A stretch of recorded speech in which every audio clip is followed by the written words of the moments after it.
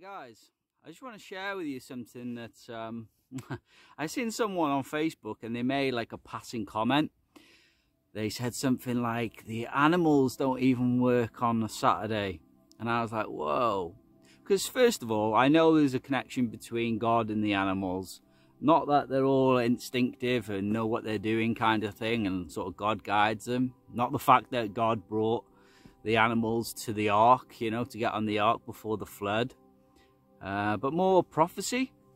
So when the inheritance event, I say when the inheritance event happens, how it's all going to be complete, you know, when Jesus Christ gets to the throne, when Israel says, blessed is he who comes in the name of the Lord, and when Jesus gets to the throne, when the celebration in the heavens happened, the third celebration is on earth, and it says all the creatures which are in the heavens, the birds, on earth, the horses, the sheep, under the earth, the rabbits, the foxes, and such like that are in the sea, the fishes, all I heard singing, blessing and honor and glory and power be unto him who sits upon the throne and to the Lamb forever and ever. And then the four beasts in heaven said, Amen.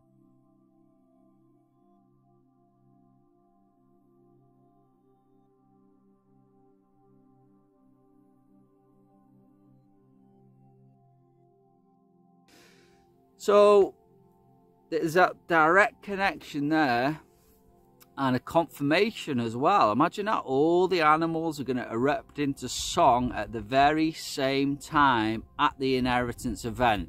I mean, come on now. Even in the last 10... And thing is, prophecy will be prophecy. Like prophecy is happening now with Israel. And it's in your face. It's in your face. Now, I don't particularly think this will be on... Well, it possibly would be on the mainstream media when all the animals erupt into song like that. But they'll have an explanation. It definitely won't be God. It definitely won't be, hey, the inheritance event, Jesus is coming back to inherit the earth, repent. It's not going to be that from the mainstream media. They'll have scientists come on. They'll probably say, oh, it's all climate change. The animal, something happened to the earth, or there was a gamma ray burst and that made all the animals erupt into song at the same time. They'll have some answer, because that's what scientists do. They make up answers for things they don't know anything about. They tell you how what's in the earth, in the center of the earth, how hot it is, what it's made up of, and no one's even been there to the center of the earth. I don't even believe there is a center of the earth. Do you know what I mean? Anyway, so there's a direct connection that I know and believe of, because like I say, I've been preaching about this stuff. I've been preaching when you hear all the animals erupt into song. So I know there's a direct connection between God and the animals. But then, anyway, this passing comment someone made that, hey, the animals don't work Saturday either. I was like, yeah. But I tell you what, I was like, I would really accept that if that was true. If that was true. But with me, you know, I don't just accept something that I... Hello.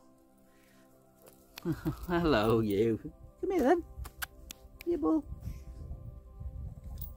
Ta, ta, ta, ta, ta. You thought you were going to have a nice quiet Sunday morning? I thought I was going to make a video, but now you distracted me and flew me off my kilter. There you go. It was about animals, actually. Was it? Yeah. What, brown furry ones that cause trouble? No, but someone making a passing comment about like animals don't work, you know, animals that have got jobs. Yeah. Like bees and beavers and that don't work on a Saturday, you know, because it's a Sabbath day. Yeah. And well, I just wanted to prove that, but apparently someone's proved it. Yeah. What's that? They don't work on a Saturday. Do they not? No. Oh, okay. Well, unless these people are barefaced liars, like. Oh, okay. So there you go. Well, I see bees buzzing around in the garden on a Saturday. Yeah, you see them buzzing around, or eating or whatever. It's just the working bit, I think. You know, like pollinating and... Have a day off today? I don't know. I mean, like I said, I found two sources that one guy who studied beavers. Right. For... It was something like 16 years, because they moved in and there was this lake, and so he's seen them, and then he said, well, I just noticed that suddenly he just suddenly realised that he didn't see him on a Saturday. So he goes there every Saturday to see them working or milling about. And he says they just don't come out on Saturdays. I know they're alive because I can hear them. I can hear them inside the lodge here. Listen to this.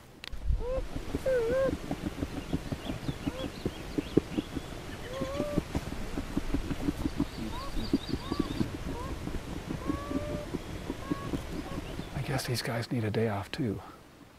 But why did they pick Saturday? Do they even know it's Saturday? Or maybe it's just a coincidence. The only way to find out is to keep on observing through another week.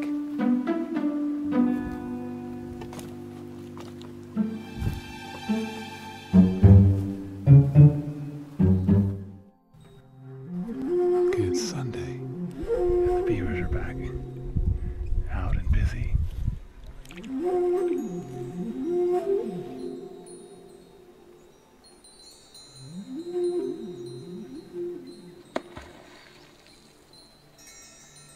They've obviously come back out of the lodge. They look healthy. So I'll just keep watching and see what's on their schedule for this week. Another week of observation, and the beavers were out every day, busy as usual. Sunday through Friday at about the same time every day. And then came Saturday. And just like the first week, all was quiet again.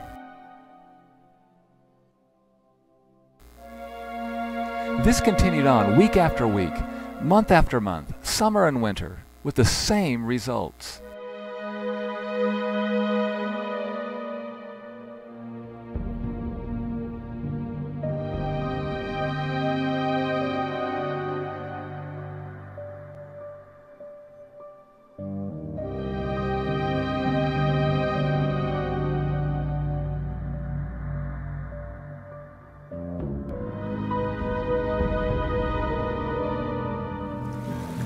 My dad has been watching these beavers for about 16 years. He's been getting to be kind of an expert on beaver behavior, at least with this family of beavers.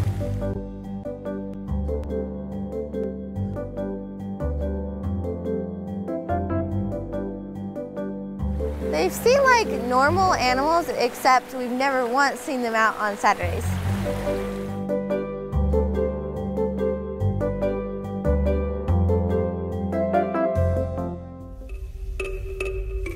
Notice something interesting about beavers. You see how close their front arms and shoulders are? It's fine, it's hard to believe, but it's one of them things that you wouldn't really realise, would you? I'm going to try and prove it myself maybe next year, you know, with the bees and the pollinating and all that. Yeah. Would have been handy to learn this sort of for the beginning of the year. It might have been useful in like March, wouldn't it really? Yeah, because I had like tons of tomato plants this year, and yeah, we did too. Actually. And when during one of them he spoke about the Sabbath instinct idea, one of those Brazilian pastors told him that he knew a certain beekeeper from the Amazon rainforest whose bees never worked on Sabbath. When Dr. Lee heard that news, he got very excited because although he had suspected that there could be some still existing species that managed to preserve the Sabbath instinct, yet he never found any proof for that. So, he was exceedingly happy and grateful to God that his assumption was now proved to be correct. Together with that pastor, they got into a car and drove to the center of the Amazon rainforest to see that fascinating phenomenon. When Dr. Lee arrived there, it was still Sabbath, so he wanted to see with his own eyes that the bees were really resting. And sure enough, although there were many hives in that apiary, there were no bees seen around in the field. He was very excited about it and wanted to learn as much as possible, so he told the pastor to ask the beekeeper to open one of the beehives so that he could see if the bees were there. Then Dr. Lee asked that man when the bees stop working and start their Sabbath rest. The answer he received made him even more thrilled, as the beekeeper answered that the bees always stop working exactly at the sunset every Friday. It was so amazing. Bees keeping the fourth commandment and resting on every Sabbath beginning from the sunset on Friday, exactly as the Lord commanded in his word, Leviticus 23:32, Genesis 1:5-14, Mark 1:32, Matthew 28:1. Through that opening, Dr. Lee could now see thousands of bees resting in the hive, and in spite of the disturbing noise and damage they kept on staying there. Only a few of them came outside but returned after a very short time. It was such an incredible experience to see the bees remaining in hives throughout the entire Sabbath, although there were so many flowers outside and so much work they normally love to do. Dr. Lee was also told that if someone wanted to move these hives, it could be done only after sunset on Friday, as otherwise, it would cause a big problem. The next day, on Sunday, Dr. Lee visited that place again in order to check if the bees were working this time. And he wasn't disappointed, as all the same insects were very busy in the field collecting pollen and working very hard all the time. When Dr. Lee came back to the place where he was teaching the same group of Brazilian pastors, one of them remembered that when he was a child, often after attending the church on Sabbath, his father took him for a walk and showed him Sabbath-keeping birds. Every day the birds were very busy building and rebuilding their nests, but on Sabbath, they never worked. Below I have also included a link to a very interesting video about beavers that seem to keep the fourth commandment by resting on every Sabbath. Obviously, as sincere Bible students and believers, we don't need any extra evidence to support the validity of the Sabbath commandment, because the authority of the Word of God is more than enough for us. However, it is so exciting to know about the existence of some animal species that seem to be a living proof that Sabbath rest instinct really exists, and therefore it had to be encoded in the beginning in all living creatures, including us. However, the fact that some animals still seem to rest on Sabbath shouldn't surprise us so much, because as a matter of fact, the fourth biblical commandment embraces not only men but also animals. Remember the Sabbath day, to keep it holy. 6 days you shall labor and do all your work, but the seventh day is the Sabbath of the Lord your God. In it you shall do no work, you, nor your son, nor your daughter, nor your male servant, nor your female servant, nor your animals, nor your stranger who is within your gates. For in 6 days the Lord made the heavens and the earth, the sea, and all that is in them, and rested on the seventh day. Therefore the Lord blessed the Sabbath day and made it holy. Exodus 28:11. So you can do what you want with that information, really. You can call them both a liar, which of course then you'll be guilty of false accusation if they're not lying. Or maybe you just need to look at yourself and maybe you'll be like, I'm in denial. You know, how can the Sabbath be from Friday sundown until Saturday sundown, and that even the animals don't work? And this proves to the world that Saturday is the Sabbath, not Sunday.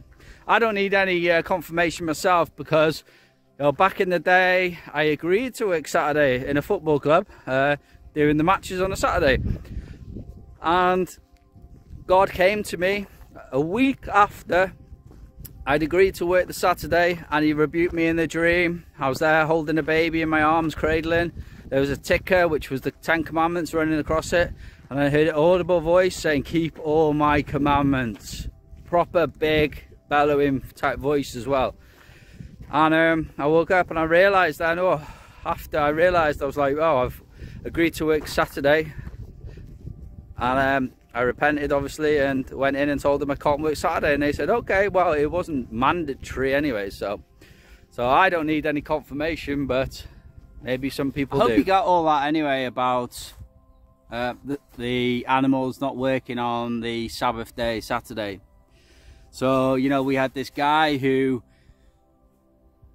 was living with the beavers. He literally moved to a place where there were beavers active in the lake, and he studied them for many years, and then he just suddenly noticed, or it dawned on him, that there wasn't much activity on a Saturday, And he confirmed that he goes there and the beavers are not working, as in labour work, so making dams on a Saturday.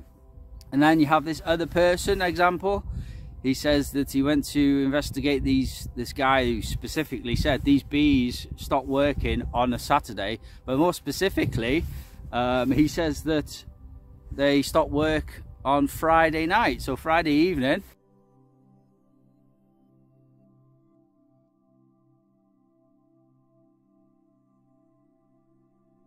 As the sun goes down through the night, he monitored them, and through Saturday daytime they were inactive. They weren't working and doing the jobs that they need to be doing, like pollination. So they're the two sources that I managed to find, two witnesses if you like. I mean, so if they're lying, then they're lying, then they're going to the lake of fire anyway. I thought I'd just report this as a very interesting thing. Like I mentioned, we know that the animals are all going to sing in celebration all at the same time. All the creatures which are in the heavens, the earth, under the earth, and such like that are in the sea are all going to start singing, blessing and honor and glory and power be unto him who sits upon the throne and to the Lamb forever and ever.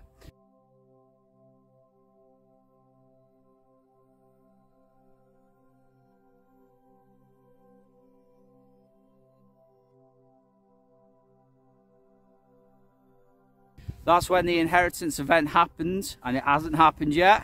What we on the 23rd of October, and still the inheritance event hasn't happened. Jesus Christ hasn't been delivered to the throne to take the scroll with the 7 seals, and the 7 seals haven't happened yet because the Antichrist has not been crowned King William V, which, by the way, William V recalculated in symbols. That's all language is anyway. It says I am VI 666. I am 666.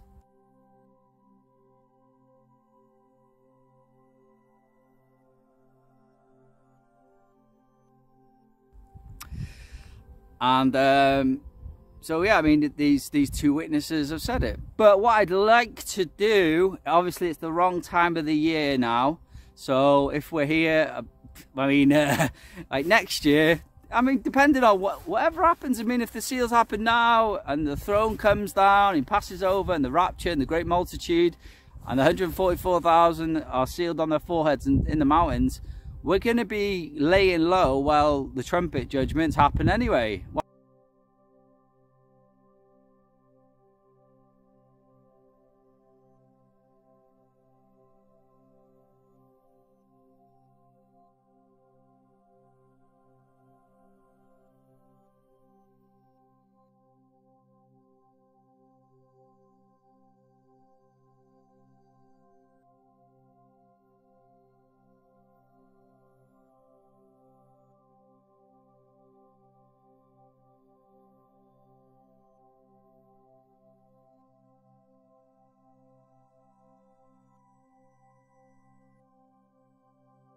Well, not laying low, but just staying still and let God's trumpet judgments, you know, judge the earth.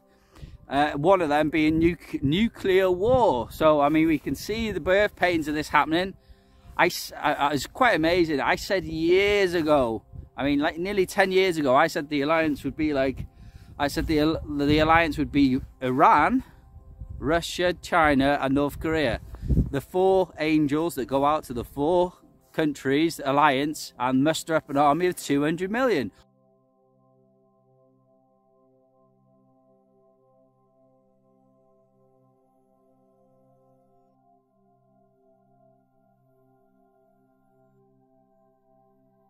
All armed with tanks and truck-mounted nuclear warheads. So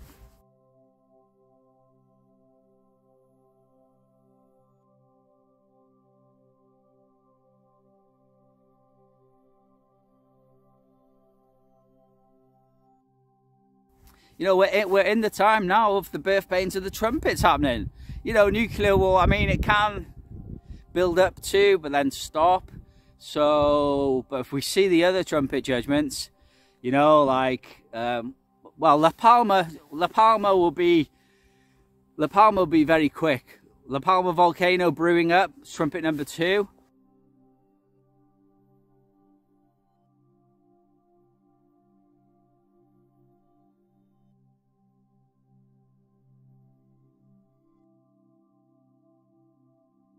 then maybe a space rock or a meteorite or a comet that they might call wormwood.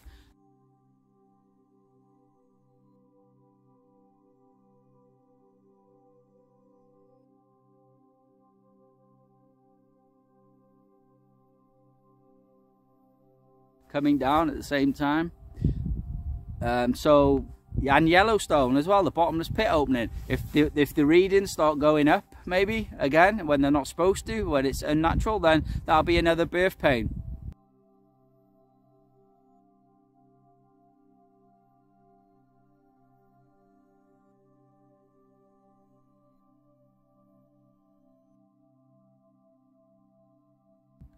So yeah, just keep watch on that one.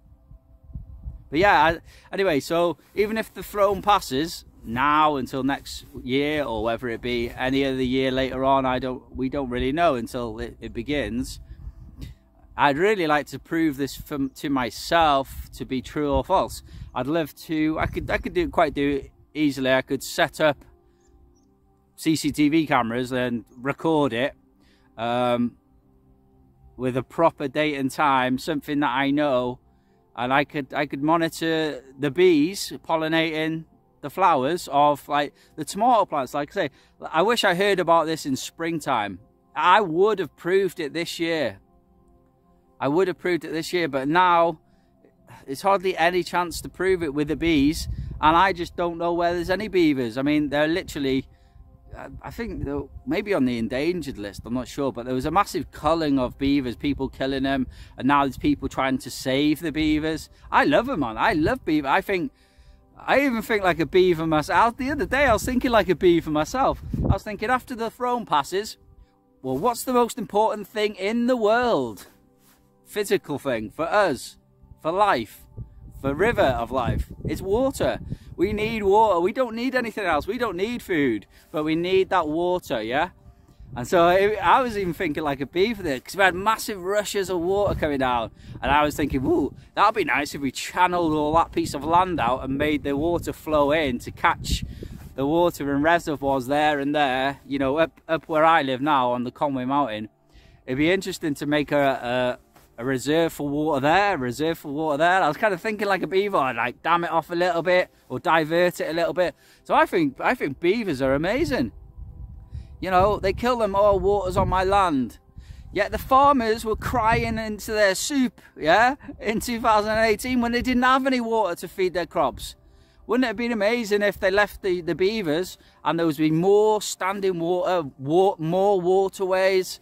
You know, beavers are like a salvation to us, actually. They're there to save our life. They're there to keep water in, not have it run down into the sea. Do you know what I mean?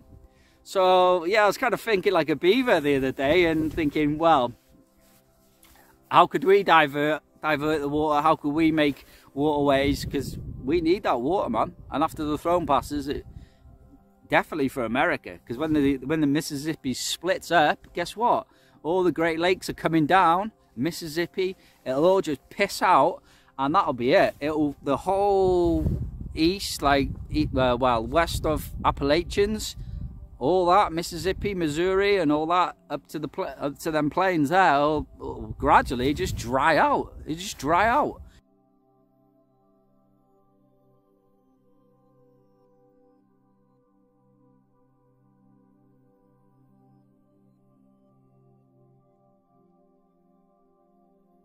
It'll just run out into the sea. So, I mean, that is a blessing to them. They're Great Lakes and the Mississippi River and everything else. But they've taken the piss. They've now become abomination to God, waving their pride, 6-color Satan flags all across every state of the United States.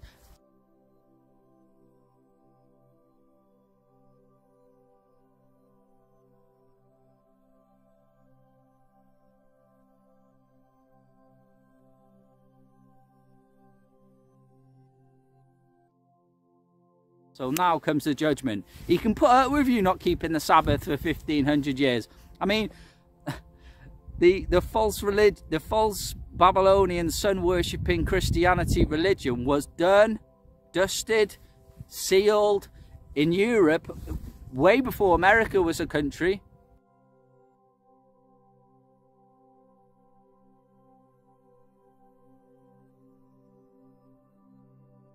America was built on a religion that was already made for them. Do you know what I mean? The fake Christianity, which was created like it really started rolling like about 300 years after Jesus Christ. So, but now the abomination. I think that was the catalyst. I think God saying, yeah, I can put over you not keeping my commandments, but to commit abominations, and all the nations joined in under Satan, Barack Obama, lightning from the heights.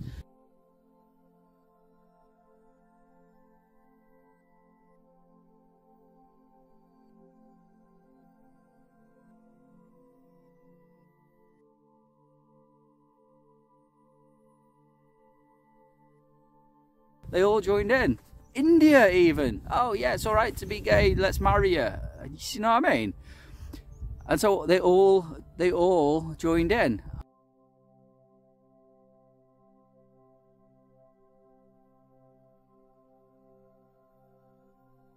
And I think Satan was using this, thinking Sodom was burnt to a crisp. Now, if I can make all these nations which I need gone, all into Sodom, then God will do the destroying. So I don't really, it takes a bit of a load off, if you like. Yes, he wants to mass destroy people. They plan to have a population of the world of 0.5 billion, yeah?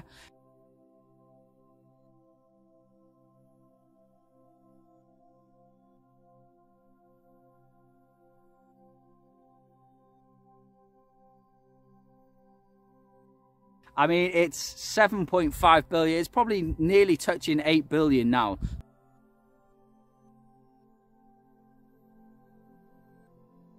So they want 7 to 7.5 billion people. Call it 7 to be sure. They want 7 billion people gone off the face of the earth. However way. And I think Satan creating a country that would antagonize God to bring his wrath upon that country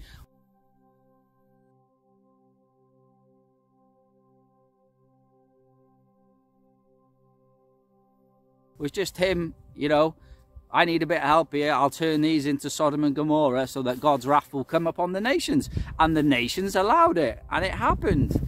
Not so much the people. A lot of people stand up against these things that are ungodly, but they don't get hurt. The governments themselves, but, you know, the government, the royal family, the Illuminati, they don't care about countries and flags. They just care about the cause, and the cause now is to rule the world from Israel, with the Antichrist William as being king of the world from Israel.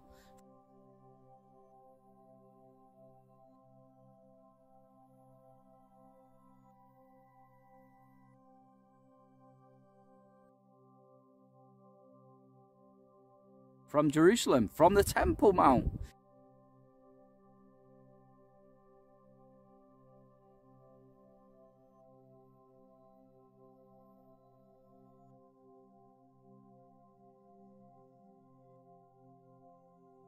So, yeah, destruction and annihilation coming to them nations that have become like Sodom and Gomorrah. But it also says that it's not going to stop. It also says that Jerusalem will also become Sodom and Gomorrah and Egypt.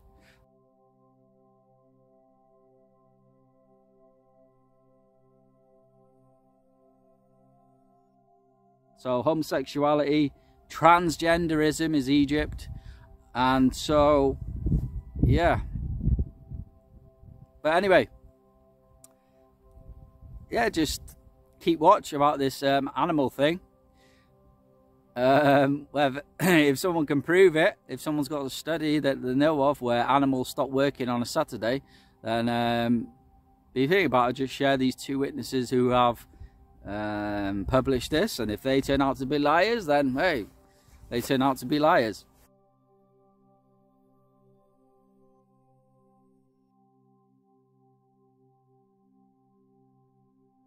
I'd love to prove it to myself.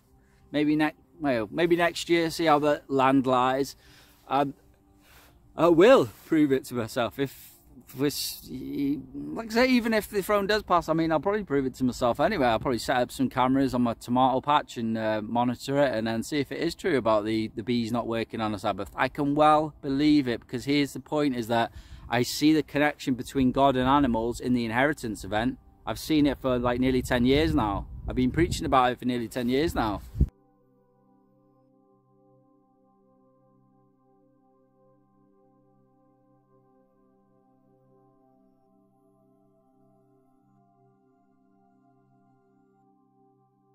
So I see the connection between animals and God, because they'll celebrate to God. So them not working on a Saturday, I was trying to have a conversation with that guy, and he was like, well, how do you know Saturday's Saturday? And I'm like, oh, maybe we can go again. I just call it day 7 then if you want, mate. Do you know what I mean?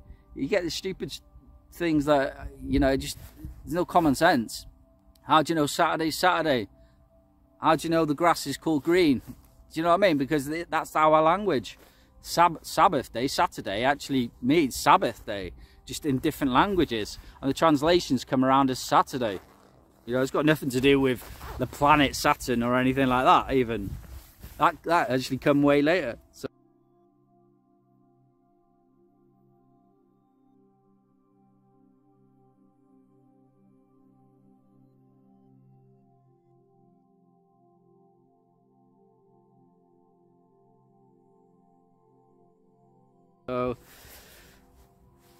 So yeah, just I thought I'd share that with you. God bless you all. I've been Pastor Prophet Justin Roberts from End of the Age Bible Prophecy. God bless you all. Amen.